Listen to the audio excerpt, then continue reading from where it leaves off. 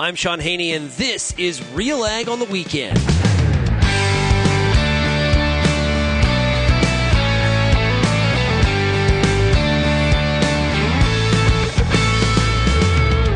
Let's get real and get connected with the week that was in Canadian agriculture.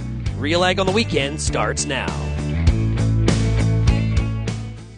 Welcome to RealAg on the Weekend here on 650 CKOM and 980 CGME. I am your host, Shaun Haney of RealAgriculture.com. And by the way, you should check out RealAgriculture.com and all the great content that we've posted throughout the week covering everything that is happening in the world of agriculture in Saskatchewan and Canada and beyond our borders. We're trying to bring all the information to you to make sure you stay on top of all of the issues that could be impacting your farm business. Today on RealAg on the Weekend, we got a great lineup for you here today. We're going to talk about some of the crop conditions. We're going to look at the Saskatchewan crop report that has come out for the period between July 16th and 22nd, which is the latest that we have, I believe.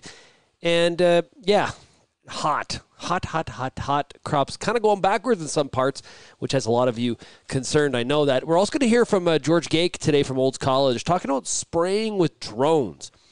There is somewhat of a disconnect between what the technology is capable of and what you are actually able to do based on the labels of some of the products that you may be interested in using a drone to apply on your field. So we're going to hear about that, and I've got some thoughts as well.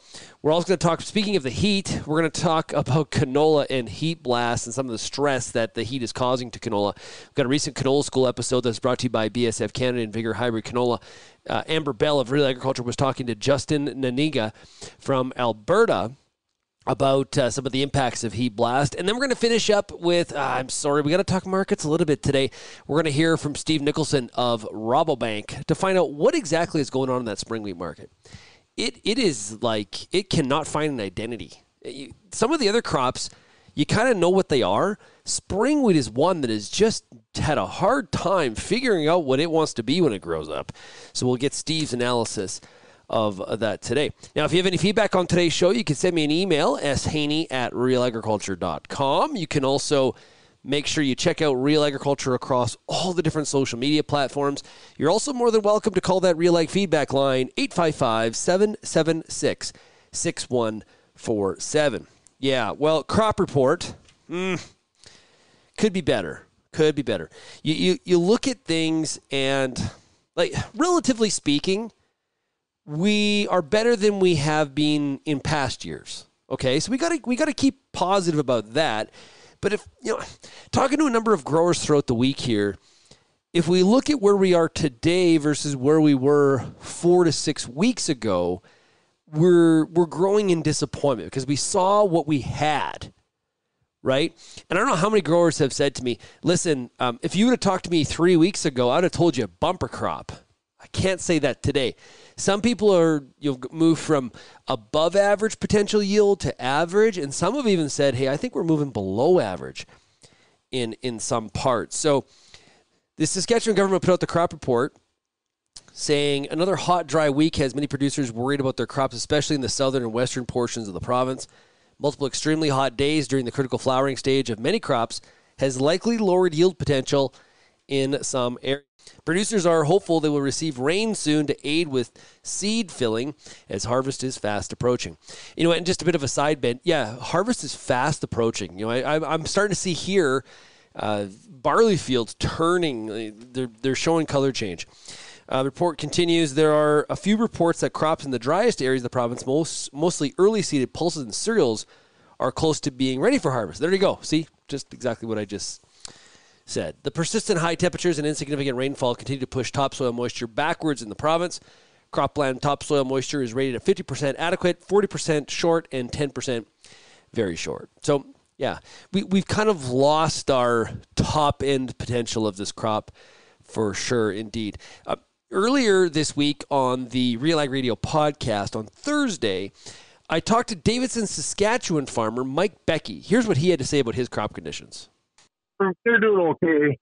I think it took some of the top end off of it. The oil seeds are maybe taking a little bit more of a licking than anything. But overall, things are looking still pretty good. We can sure use the rain here soon. We can't seem to produce a cloud. No, we sure can't. It's been smoky here, the last 2-3 days, so that's kind of saved us a little bit. It hasn't gotten as hot as what they said it was gonna. Yeah, if we've learned anything over the past number of years with some of the forest fires and we're dealing with smoke, it buys us some time until the next rainstorm. But the key is the next rainstorm's got to come.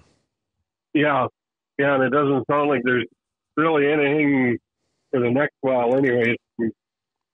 What I've listened to, so. Yeah. Would you say that in those parts as you're driving around, the fields are still like that average? Or yeah? Okay. Yeah, I'd say in our area, I think it'll still be an average crop. I think some of the earlier crops will be better, the guys that got seeding earlier than some of the later stuff, but yeah, I think I would say that seeding date, in those early seeded cereals versus the later seeded cereals, we're going to see a big difference in the yield. I think so. Yeah.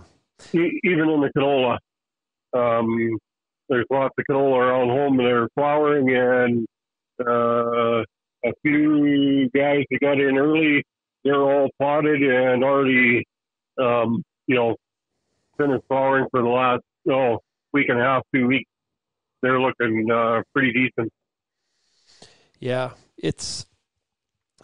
if you were really early on your canola and you got out of flowering before, I don't know how much of that is even out there, but out of flowering prior to the heat, you're really laughing. But yeah, that's pretty few and far between. The majority of the canola is in flower during this heat.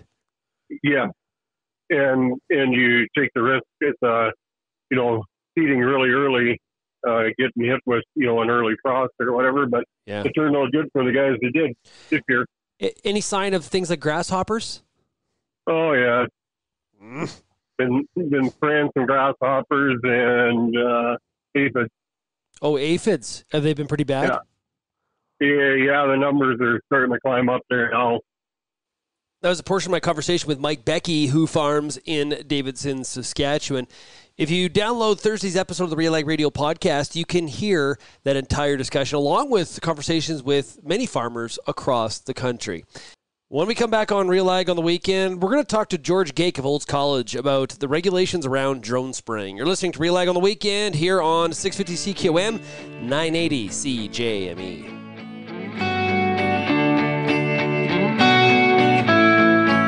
Canola is more than just a pretty face in the prairie landscape. It's a big business, both here and around the world, that requires you to be informed and up to date on everything it takes to grow a successful crop. The Canola School on RealAgriculture.com has an expert library of video resources covering markets, agronomy, and more to help you grow a healthy and profitable canola crop. Visit CanolaSchool.com today. Brought to you by BASF Canada and Invigor Hybrid Canola.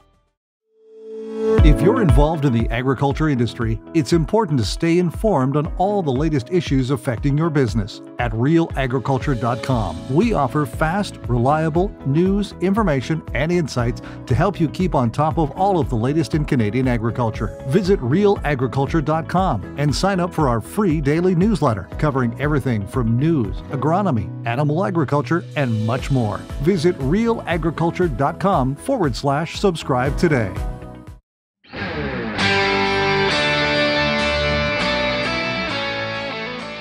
Welcome back to RealAg on the weekend. I see on social media a lot of farmers doing some experimenting with some pretty cool technology. That's drones. We've talked about drone spraying for a long time. It's been a number of years. If I look on RealAgriculture.com and our YouTube channel, we can go back 7, 8, 9 years, and we were doing videos about the opportunity, the potential for drones to be a real tool in the field, more so than just, hey, taking some really great pictures, okay? And one of those applications is spraying, but the regulations aren't necessarily in line with what the technology is capable of. Recently, Amber Bell of Real Agriculture caught up with George Gaeke of Olds College to talk about spraying with drones. Canada is a little bit behind other countries in the regulations that have been put forward for allowing spraying with drones. At this point, it's not actually a hold up with Transport Canada. It's with Health Canada and the groups that approve the use of chemicals. So there are health concerns still with what happens with the spray pattern, because as you can see from this drone as an example, the propellers are obviously pushing air down, and so there hasn't been enough research into the droplet pattern then from the spray when you're using a drone versus say a crop spraying plane. So that's kind of where the holdup is. As far as being able to spray, you can for research purposes, and Transport Canada is happy to help out with that, and Health Canada is interested in the results of that kind of data. But yeah, commercially it's not. It hasn't been approved yet. There's just I think it's actually a fungicide that has been approved, but not any chemicals like any fertilizer or pesticides that have been approved for that yet. We're hoping that it'll come along fairly soon. Right. One of the other issues with it is that to spray you have to be very close to the ground. So it does take a fairly large crew, especially if you're flying in an area where you've got hills and that. Because right now the regulations from Transport Canada say that you can't fly beyond visual line of sight. So if the drone's going over a hill, you got to have somebody on the other side of the hill to see where it's going and be observing and reporting back to the drone pilot. So that's one of the other holdups for larger operations. Right. But like I say, we're hoping that it'll go further, get worked out, and we have also here at Olds College we've been doing some research with spraying and that as well, and hope to continue to do more of that. Do you know if there's a lot of research happening, or is this still kind of people are just catching on? Where are we at with that?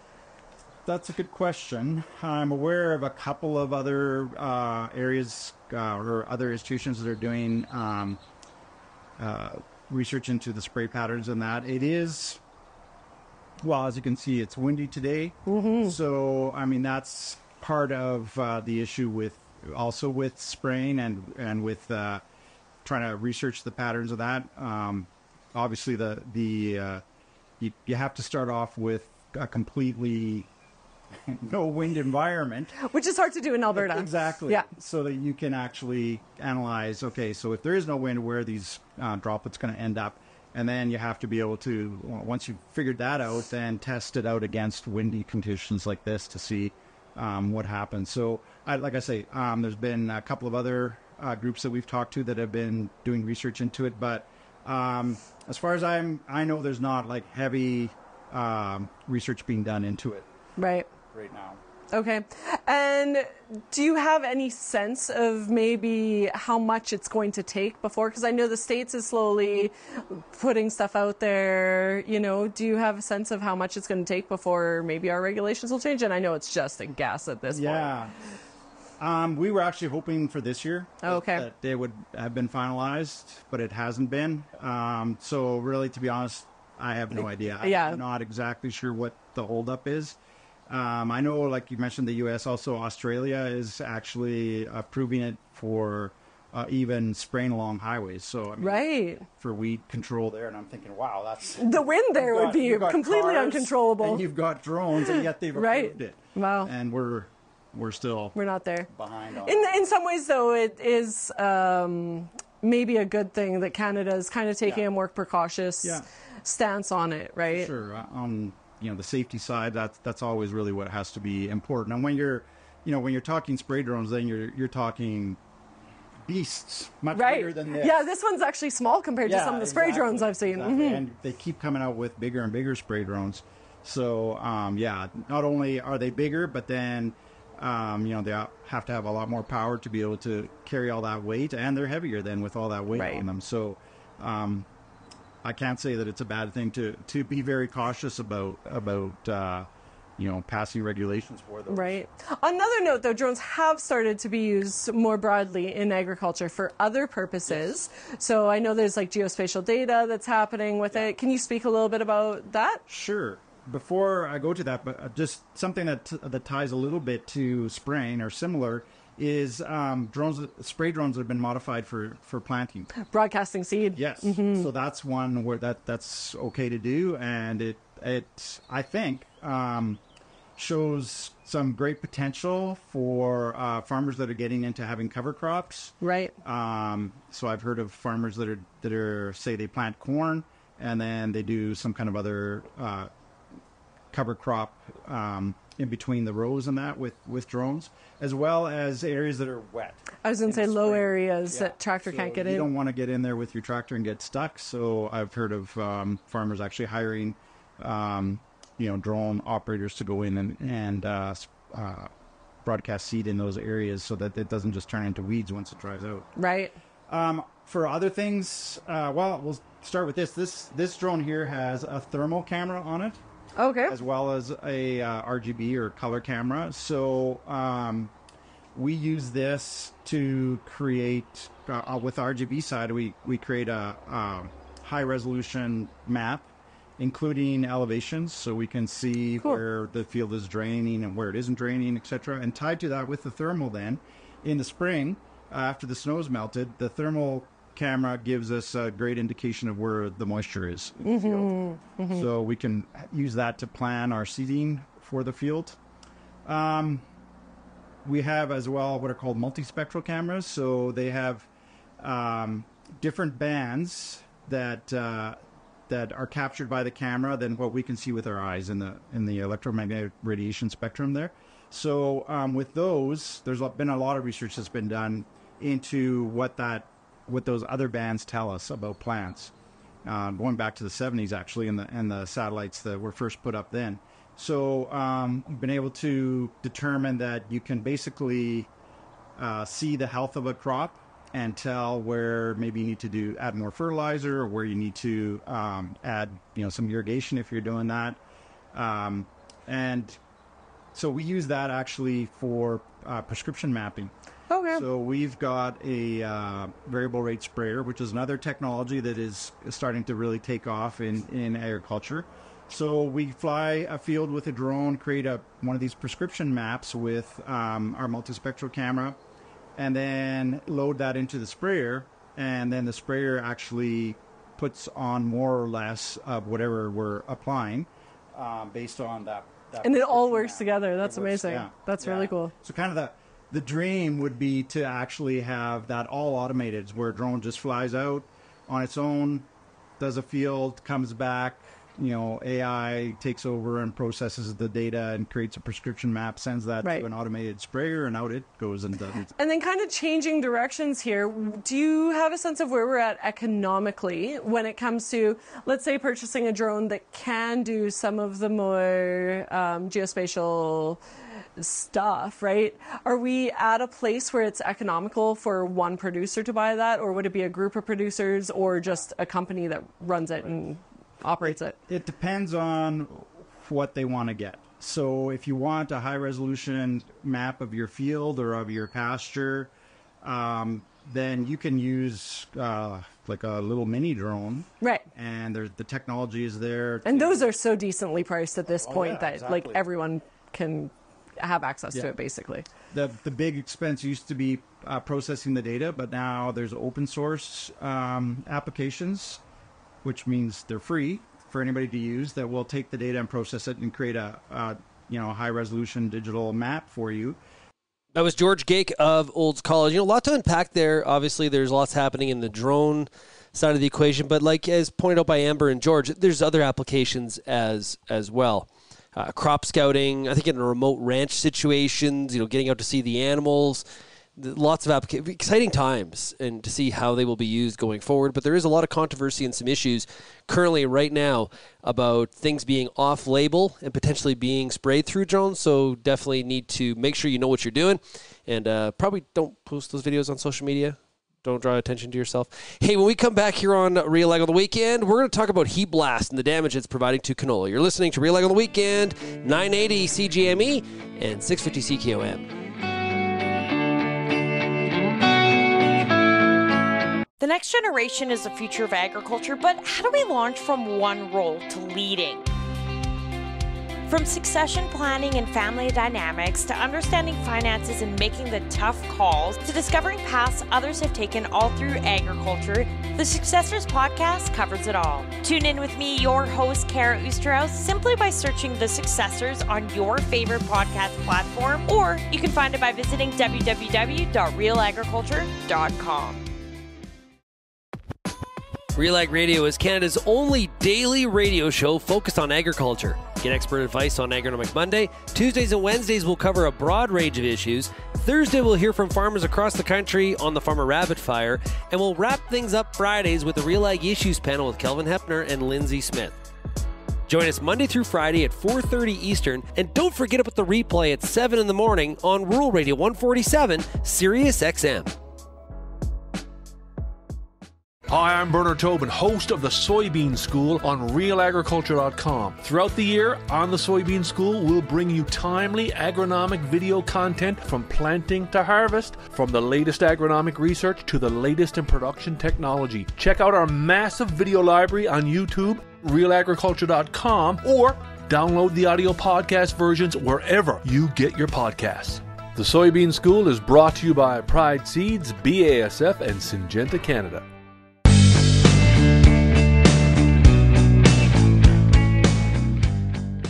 With the high temperatures across Western Canadian prairies, it's kind of unfortunate that the timing of it is right during canola flowering. And I know for a lot of people who are listening to this in Regina and Saskatoon, you're like, oh, I love when canola is out there in flower. It's so beautiful, so yellow. Love to drive through rural areas of the province. Well, farmers love it too, but we like the heat, the temperature to be a little bit lower, because when we have this high temperature, we get heat blast, and we're knocking ourselves off of that optimum yield like we talked about at the beginning of the show. In a recent Canola School episode, and you can find more episodes of the Canola School by going to canolaschool.com. It is brought to you by BASF Canada and Invigor Hybrid Canola. Amber Bell of Real Agriculture had a chance to talk to Justin Nanninga about the consequences of heat blast. So I am standing here with Justin Nanninga. He is a director on the board of Alberta Canola and also on the Canola Council of Canada. And we're going to be talking today about heat stress and flower blast in canola. So welcome, Justin. It's fantastic to have you. Good to see you, Amber. Okay, so we're talking about heat blast. Now, can you just tell me a little bit about that? Why would we be looking for that in our fields? So the reason we're looking at it is in the first 2 weeks of flowering is the most critical time for heat blast. If we get too much hot temperatures over 27 degrees, that's when the most of the damage is going to occur, is on that first 2 weeks of flowering on the main stem. Okay, and what are we looking for? What would be some signs and symptoms as we go in the field? Just flowers starting to come off, abortions off the main stem where there should be a pod starting to form, but it's aborted, it's just a stump. So at what stage of the plant growth is this the most critical, and kind of what weather conditions are we looking for to keep an eye out for it? So the first 2 weeks of flowering is the most critical, Amber. In that time, if we get temperatures over 27 degrees over our daytime temperatures, that's when we start to see some of that damage. What can mitigate some of that is if we get that cool evening temperatures, that lower than 15 or around 15, that can really help reduce the amount of damage that we see. And typically we can see 10 to 20% yield reduction if we get too high of temperatures and lose some of that pod set. And we're kind of getting close to that now. What stage of the plant does it stop being as much a risk? Once the pods are formed, it definitely reduces the chance of that happening because the pods are already formed.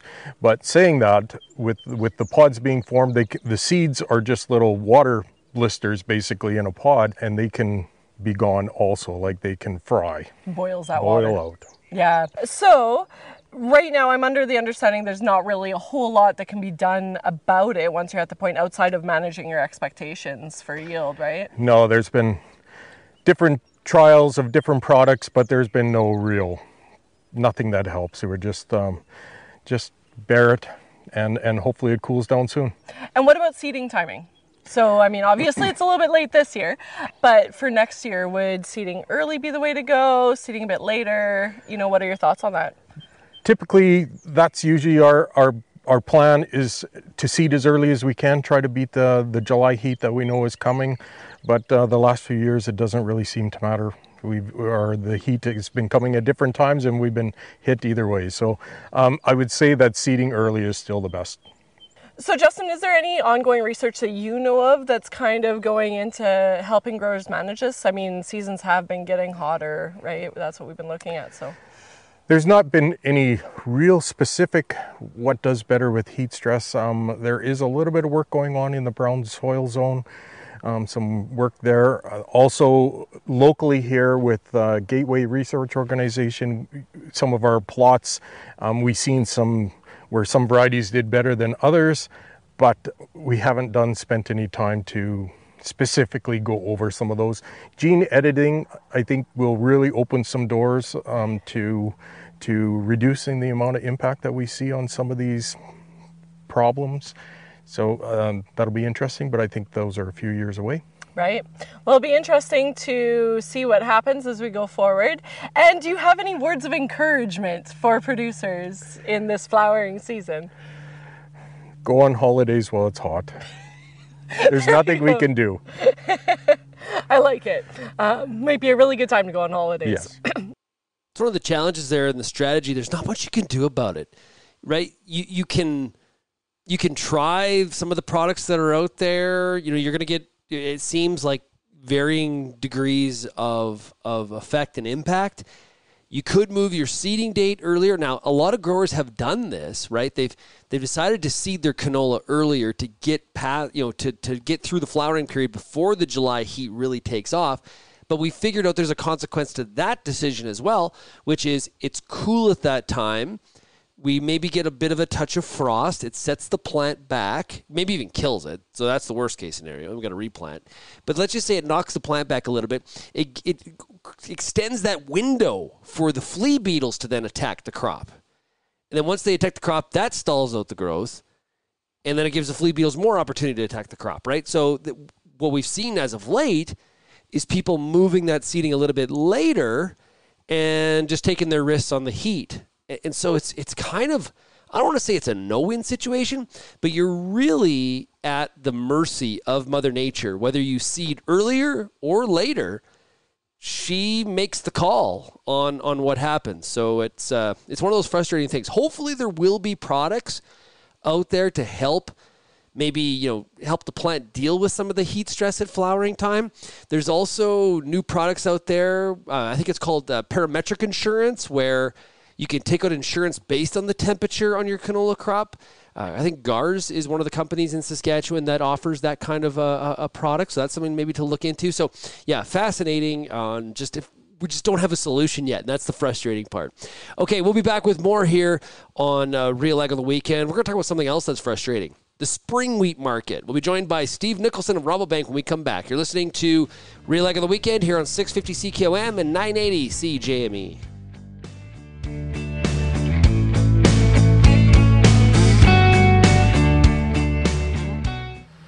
Whether you're seeding, harvesting, or anything in between, the Wheat School on RealAgriculture.com has you covered. Timely agronomic information from industry experts available online anytime. Give your wheat crop a good start and a great finish with the Wheat School on RealAgriculture.com. Brought to you by C&M Seeds, Syngenta Canada, and the Alberta Wheat and Barley Commission. Hi, I'm Lindsay Smith of RealAgriculture.com. Join me Monday nights at 8 p.m. Eastern for The Agronomists, Canada's only live, interactive, agronomy-based show. Each week, we answer your most pressing questions with a rotating panel of agronomists, researchers, and extension staff from across Canada. Join me Monday nights, 8 p.m. Eastern on YouTube, Facebook, Twitter, or LinkedIn, or head to realagriculture.com/live at 8 p.m. Eastern.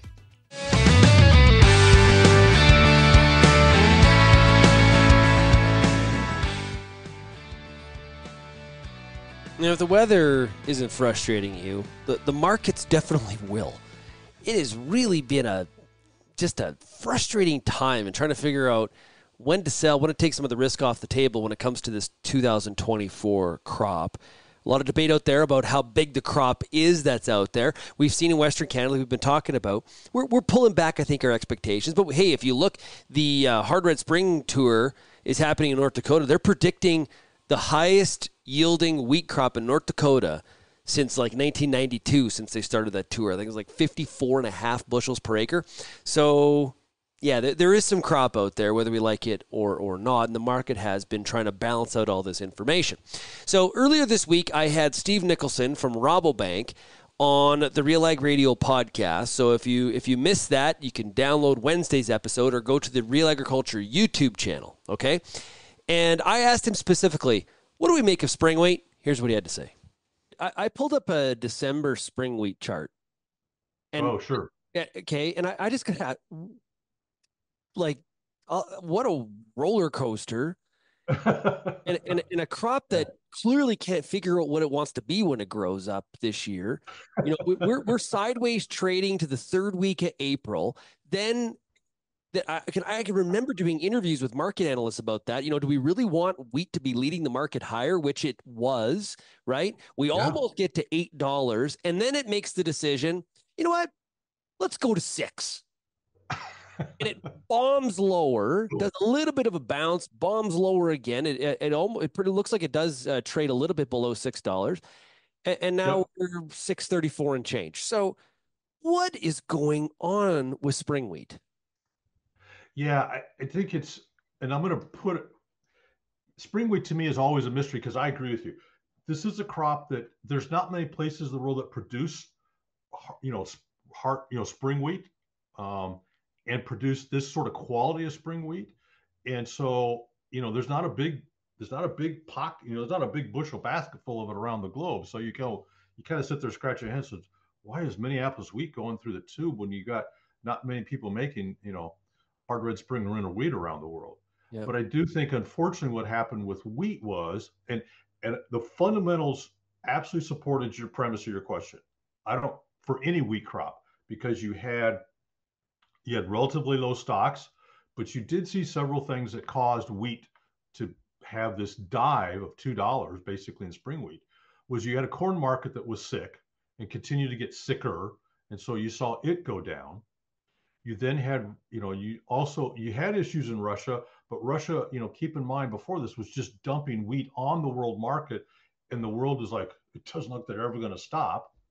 And then you had the U.S. winter wheat crop continue to get bigger, and that's still the case today. And so, and at that time too, the market was like, the wheat crop around the world looks pretty good. And so, people thought, well, we're going to be fine. We don't need to put a premium here in the wheat market. Now, we found differently once we got here is that, yes, the U.S. winter wheat crop is getting bigger. The European, the Ukrainian, the Russian crop is getting smaller. The Australian crop was basically flat. I mean, it was average. It was a good average crop. It wasn't what they had the last 3 years. And the fact is, there were some expectations that we would see a little bit of a bump up in stocks, which isn't really materializing when you look at the global market right now. But, when I look at spring wheat, you're like, I agree with you. It's like the wheat market, still the fundamentals are still relatively favorable to be supporting to prices. But if you can't get corn price to have any sort of life about it, it's going to be very difficult to support wheat prices going forward, unfortunately, because you have this, and not that you should be feeding spring wheat, but then you have, not necessarily in our part of the world, but other parts of the world, that spring, that wheat feeds into a feed ration. That's why we always start with corn, because we need corn to lead. If we're going to go higher, that's right. Corn to lead that charge, right or wrong, indifferent. I don't care if you don't have corn within 50 miles of your farm or 500 miles of your farm. You need to be watching that corn future because that's the indicator. Right. That's exactly right. And I come from Iowa, which is a corn state. So, I'm glad about that. But you're wearing your corn pajamas at night. Exactly. I wear my corn pajamas and my corn hat going to bed at night. Exactly. But the fact is that corn is the lead of the complex, and rarely does it give up that lead. And so it leads everybody down, it leads everybody up. And you did see, I said the same thing last winter. I said, wheat could be the leader of the complex here just because of the fundamentals. And it did do that for a bit, but it didn't do it for very long. And I think it's a reminder again that, because corn fits into so many pockets, it fits into the food chain, it fits into the feed chain, it fits into the biofuel chain, and also just the sheer volume and the liquidity of that market is what leads all the other markets up and down. And unfortunately, the Friday close on December spring wheat, around 6:07. So not a great way to finish off the week for spring wheat. And quite frankly, most of the commodity markets, there was a lot of red on the screen on Friday. Almost everything except for rice.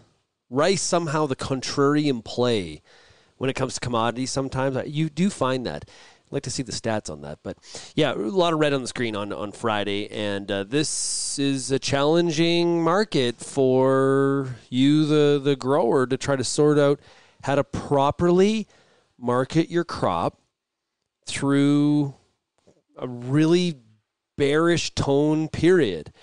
And there were signs this week that, maybe we were trying to find a bit of a bottom at these current levels. And then we decided to showcase the back end of the week that, nope, that's not here, not yet. So good luck. And by the way, we put out Friday our July RealAg study survey that went out. Many of you probably got it. I appreciate you filling it out. We're going to get an indication how farmers are feeling about the confidence in their marketing plan and as well the direction of the markets at a very, I think, important time as we're very close here. Next week, we flip to new crop, right? New crop trade. So important stuff. And if you don't get, or you're not participating in our RealAgri Studies, the Canadian Farmer Sentiment Index, make sure you go to realagristudies.com, or you can send me an email, shaney@realagriculture.com. I continued the conversation with Steve, a bit of a bonus here. Let's find out now about the U.S. election and the impact it has potentially on the commodity markets. Is there an election trade here for the grower? Yeah, I'm going to be a smart aleck for a minute. I said, anything I say today will change next week because we've had so much happen in 2 weeks. It's like, what else? Yeah, so I need to pay that disclaimer up front. But I do think it's a valid question, something producers and traders need to be thinking about. Also keep in mind, there's a lot of protectionist talk around the world and a lot of protectionist trade moves around the globe. And you're also having 64 elections around the globe this year, which is unprecedented time. So you have a lot of rhetoric. And once you get past the election, some of that rhetoric fades in the background. I'll use a couple examples. India, Modi was all over this, and rice, we're gonna ban rice exports, or they pulled back on rice exports a year ago. We're gonna do the same thing with wheat, and now the election's over. Well, we've lifted the rice export bans, and a much different attitude. Same thing think about Mexican corn. Well, we're not gonna take a GMO corn. Well, that talk's kind of faded in the background now that their election's over. So I think you need to think that in mind. But from a U.S. perspective, I think we have to be a little bit concerned about who gets elected. Trump has been very clear about, I'm going to add 10% tariffs to everything we import. I'm going to put 60% tariffs on China. And, he hadn't said anything about, well, they might retaliate. Well, we know they were going to retaliate because they did in 17 and 18, and U.S. farmers have had to suffer through that. And we're still sort of suffering through that hangover, if you have it. But I think, when I look at it from an agricultural perspective and all the protectionist movements, all the bilateral, trilateral trade agreements, that doesn't help agriculture. Agriculture thrives in a more free trade agreement where everybody participates with the same rules. And when you have multiple different sets of rules across the globe, that makes it much more difficult for anybody. That is Steve Nicholson of Rabobank. Encourage you to go to the RealAg Radio podcast from Wednesday to hear that full interview, or you can go to the RealAg YouTube channel. Hey, Monday night, agronomists, 8 o'clock Eastern, 6 o'clock Mountain, so 6 o'clock local in Saskatchewan. Go to the Real Agriculture YouTube channel or at realagriculture.com/live. We got the agronomist, Lindsay Smith, will be talking about straight cutting or swathing canola. Some great harvest strategies there for this canola crop. Thanks so much, everybody, for listening to Real Ag on the Weekend, and we'll see you again next week. Cheers, everybody.